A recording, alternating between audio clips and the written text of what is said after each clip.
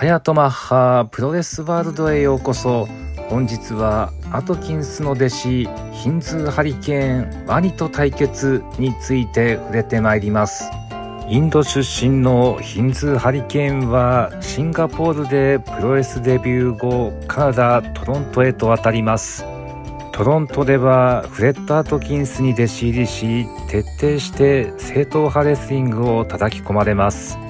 トロントではインド系住民が多いこともあり、正統派のベビーフェイスとして活躍します。しかし何を血迷ったかハリケーンは凶暴なワニと対決、ヘッドロックでワニを締め落とします。どうやら現状に満足していないと思われるハリケーン、果たして世界中にこの男を本気にさせられる男はいるのでしょうか。